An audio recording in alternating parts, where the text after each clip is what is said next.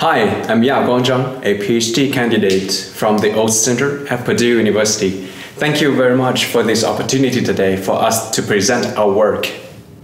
Large-scale cellular coverage analyses for UAV data relay via channel modeling. There are 3 parts in this presentation. We will start with the motivation of the problem and talk about why we think drones may play an important role in future wireless communication, especially for rural areas. Then, we will look at some theory behind our research and have a brief introduction for channel modeling. At last, some simulation results on drone-aided data relay for cellular networks will be presented. Also, there will be a Q&A session after each part. We will be more than happy to answer any questions you have then. A little about the background. Traditionally, because of the low population density and the high cost of infrastructure construction, rural areas are of a very low priority in terms of cellular broadband coverage. Here we have some third-party coverage maps for major cellular service providers to illustrate this situation. As we can see, the cellular coverage for rural areas in the US is considerably worse compared to the urban regions. There are just so many unfavorable factors that limit traditional network construction in rural areas. It can be cost prohibitive today to provide all the mobile communication features we expect when users are distributed over a large geographic area.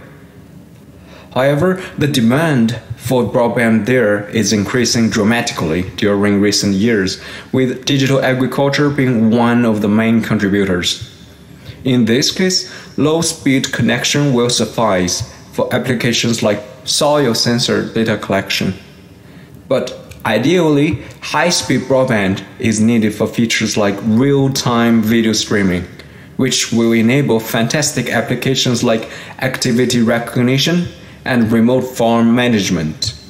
In a nutshell, more often than not, only intermittent connectivity is required here because sensor data collection can be scheduled to be done at given times, and key agricultural activities like planting and harvesting need connection for only the involved people and vehicles when and where they are doing the job.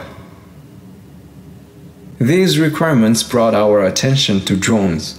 Drones, or unmanned aerial vehicles, are gaining extensive research attention these years. Their flexibility fits the applications we just saw extremely well. Researchers in various networks are talking about on-demand deployment of UAV-aided networks via multi-tier architectures. Relevant problems like placement optimization and route planning are under investigation. However, on the other side, there are still uncertainties like battery life and safety issues. How do we compare those two sides? Everyone expects the coverage to be better with drones, but how much better? Is it worth the effort to gain that much more performance for a limited time, say 1 hour, because of the battery life? It is interesting that there are not many papers for this to clear things up, especially for the real-life drone deployment. So in this project, we carry out a series of quantitative analyses for large geographic areas based on real-life data. The key contribution is that we established, via simulation, quantitative upper bounds on system-level coverage gains.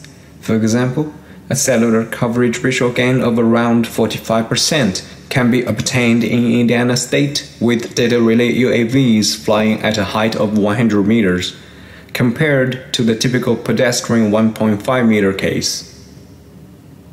Here, we define the coverage ratio as the ratio of the area covered to the total area, and the coverage ratio gain is just the difference between the coverage ratio for a new case and that for the baseline case. This reveals how much more area can be covered in terms of percentage. For real systems in Indiana, one should expect a coverage ratio gain at the same level or below. Of course, more improvements may be expected for regions with a larger elevation variation. The scenario we considered is demonstrated by this figure. For simplicity, all antennas are assumed to be omnidirectional, and the key is that we assign a dedicated UAV to fly right above each user to provide better cellular coverage by avoiding obstacles.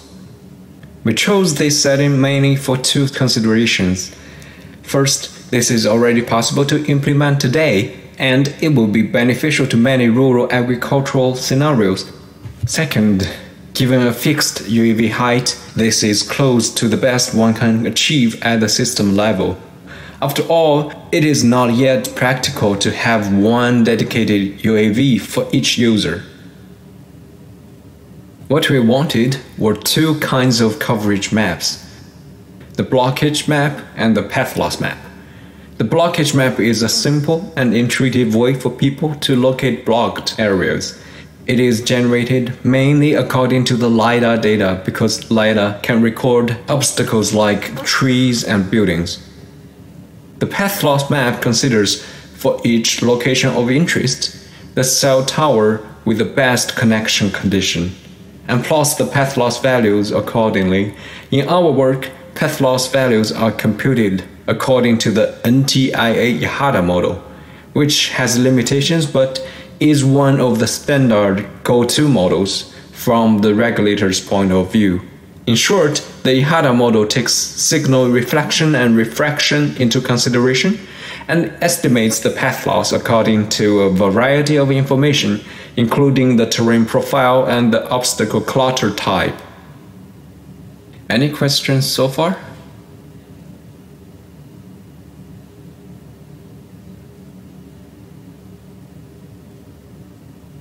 Now, before moving on to the simulation setup, let's have a brief look at channel modeling and path loss.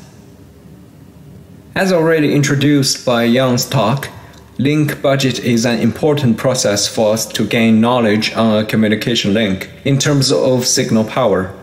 In order to get more general equipment irrelevant results, we have focused on the wireless signal transmission stage between the transmitter and the receiver. Our signal goes through a channel and suffers some deterioration accordingly, and path loss is one of the most important parameters because it indicates how much signal power will be lost over the air. It's worth noting that, like many parameters shown in Yang's talk, path loss is also normally represented in dB. Here we just want to share a quick trick on how to interpret dB values. dB is actually short for decibel, which is a tenth of a bell, thus decibel. You may have heard about this before, for example in terms of sound volume, because it is a very common scientific way of representing proportion values with really large ranges. In these cases, instead of dealing with the numbers directly, we're more interested in their magnitude, or roughly speaking, the numbers of zeros in the values.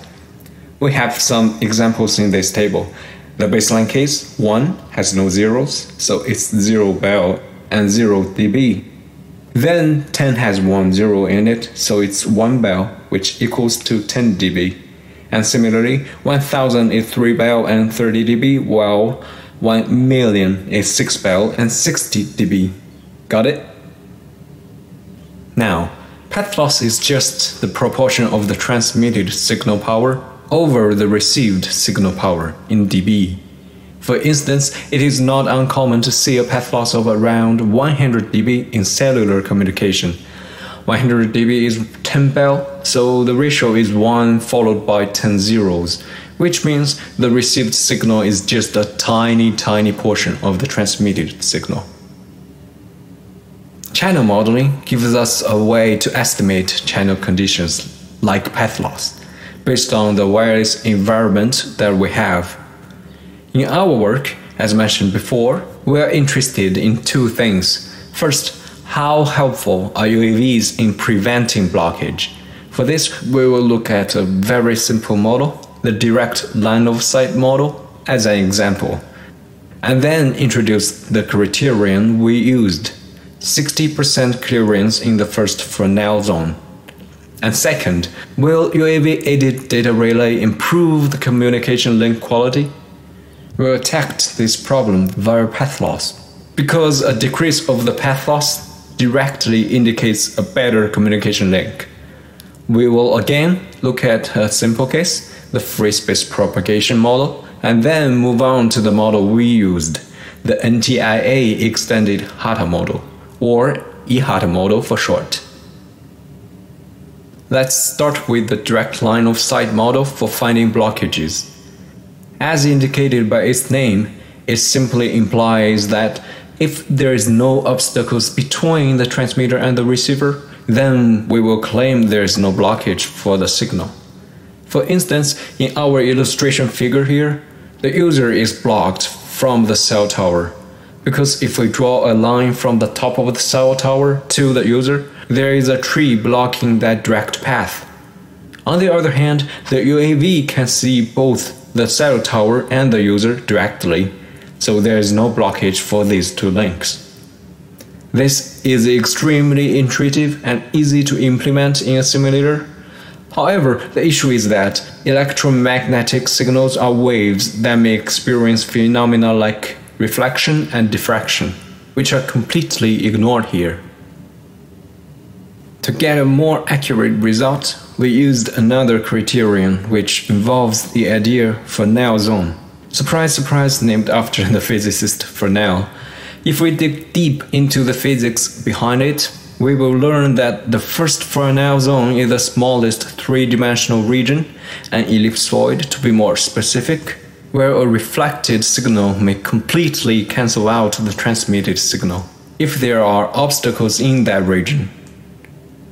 Of course, real-life scenarios are way more complicated than this simplified one-flexion case. That's why the 60% clearance criterion we saw just now in Yaguang's talk often works better in practice. Again, it simply says, in terms of the radius r, 60% of the region around the direct path should be clear of any obstacles. Otherwise, the signal will suffer so much interference caused by the environment that it's better to be considered as blocked, even though the direct line of sight path may still be clear.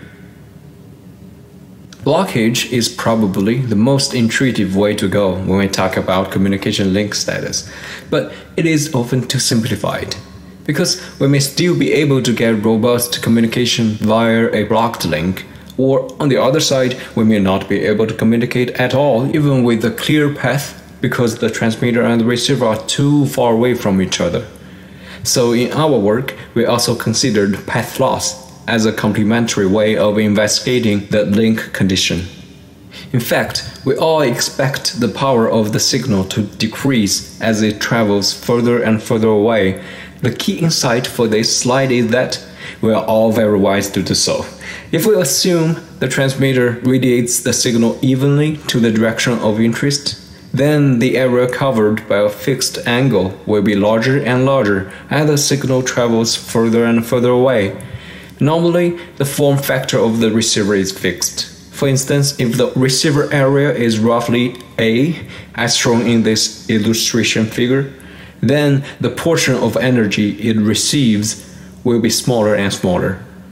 At a distance of r, it can receive all the rays shown here, but if we move to 2r, only around a quarter of the original energy will be received.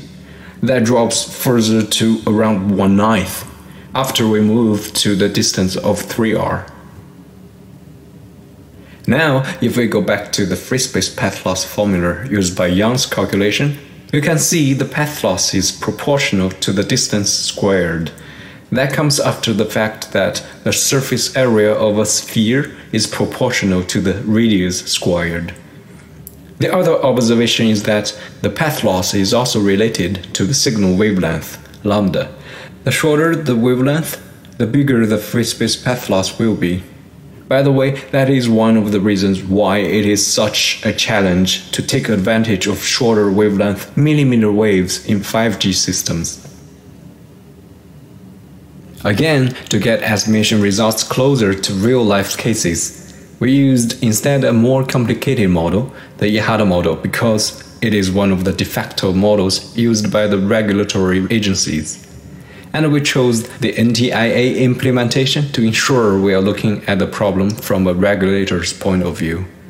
It takes into consideration, besides distance and wavelength, the heights for the transmitter and the receiver, the terrain profile, that is, the changes in ground elevation between the transmitter and the receiver, as well as the environment type.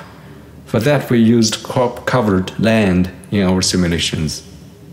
Before we move on to the simulations, do we have any questions for this part?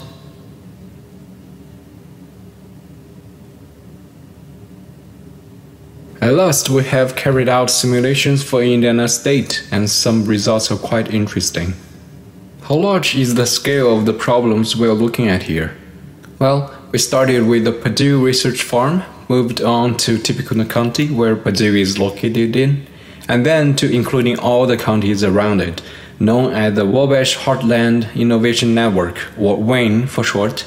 At last, we carried out the analysis for the whole Indiana State.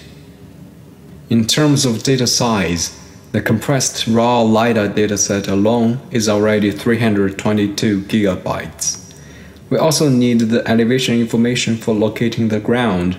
The resulting data size for the Indiana State simulation is 939 gigabytes. To work with this amount of data, we took advantage of a cluster located at Purdue.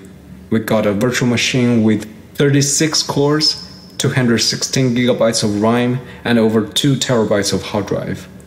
In terms of computational power, it can achieve 285 gigafloating point operations per second, or gigaflops for short.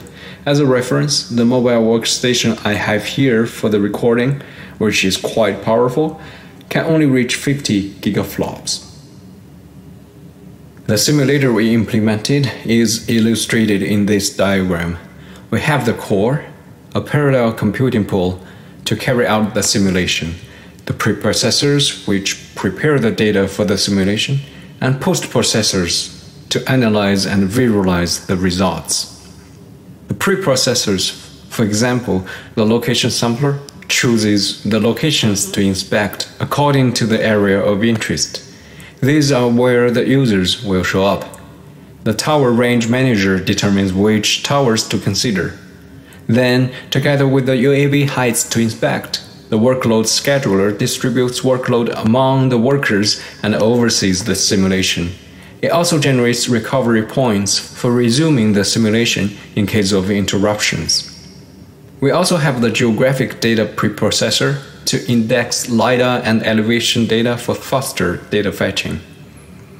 The core, based on specific models, calculates the blockage status and the path loss values, and generates accordingly the blockage maps and the path loss maps.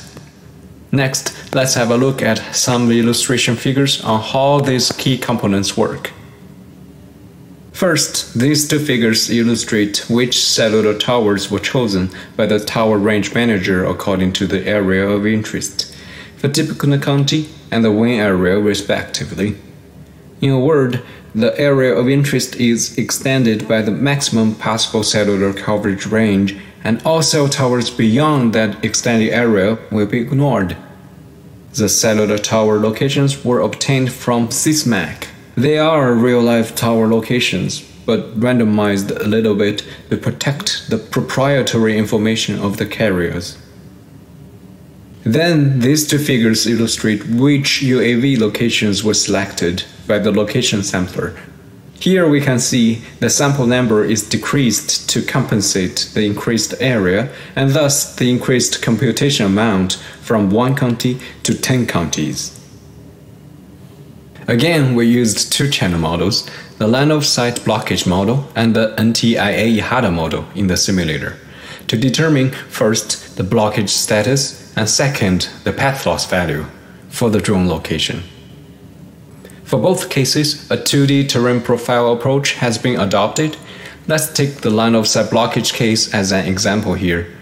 For a given pair of cellular tower and UAV location to inspect, with a given UAV height, we will sample the LiDAR data along the direct path between the transmitter and the receiver, and try to find any resultant samples in the 60% clearance zone. If any such sample is found, then that link is marked as blocked. The LiDAR dataset we used was from the Indiana Statewide Imagery and LiDAR program. The resolution for it is 5 feet, which is around 1.5 meters. Next, let's look at some results for this. We will focus on the wing area because it is big enough to be interesting, but not too big for clear visualizations. Here we have an animation to show the coverage growth for the line of sight blockage maps and the UAV height increases. If we compare these figures more closely, we can even tell which regions will benefit the most from UAV data relay. Note that just by flying the drones at 10 meters high, we would gain a dramatically bigger clear region compared to the typical pedestrian height case of 1.5 meters. This conclusion is easier to catch if we plot the line of sight coverage ratio over the drone height. As we can see, there is a huge boost by just increasing the drone to 10 meters. Beyond that, the coverage still increases, but not as dramatically. For the coverage map, we have path loss values obtained from the NTIA Hata model, which indicate how much the signal would degenerate in the channel, so the lower the value, the better. It is quite challenging to interpret these maps, because we would like the results to be independent of the equipment. To achieve that, we decided to look at the maximum allowed path loss values, and plotted accordingly the coverage ratio gain curves. For example, if we allow at most a path loss of 135 dB, then we can expect a coverage ratio of around 50% at a UAV height of 100 meters for Tippecanoe County and around 45% for the wing area.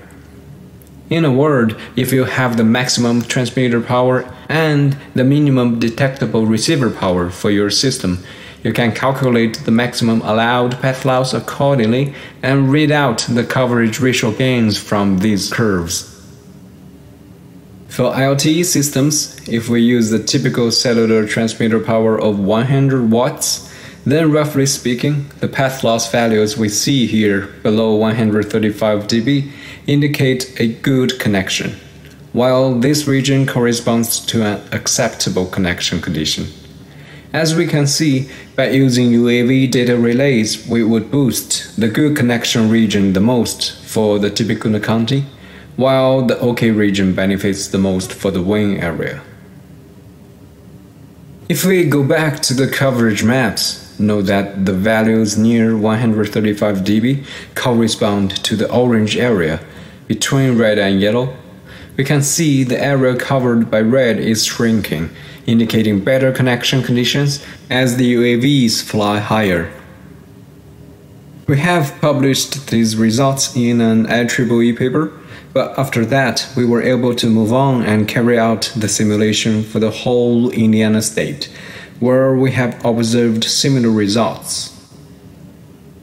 We can see that for Indiana state, the most significant line-of-sight clearance boost can be obtained by increasing the relay OAV from 1.5 meters to 10 meters, and the data relay benefits the OK region the most.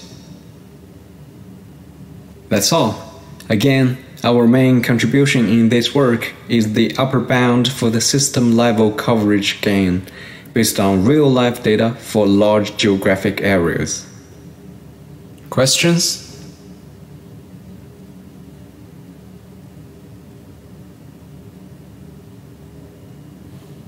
Thank you very much. That's all for this presentation. We would also like to thank FAR and NSF for their sponsorship for this project. I hope you have enjoyed our presentation, and please feel free to get in touch with us if you have more questions.